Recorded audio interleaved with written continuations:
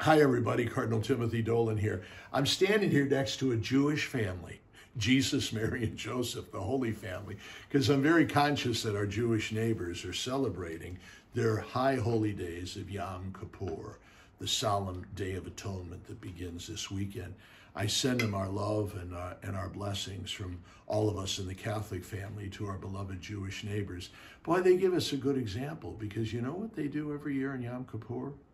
The whole Jewish family just stops and admits that they're sinners and that they need God's mercy, and they need God's grace, they need God's salvation, they need God's help. Don't we all?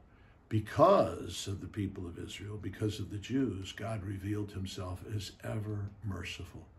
He wants us to acknowledge our sins and ask for his forgiveness, which he gives us with infinite generosity. So our Jewish neighbors, not only do I wish you a happy Yom Kippur, I'm praying that all of us will learn from your example to acknowledge that we're sinners, to ask God's mercy and his grace to do better.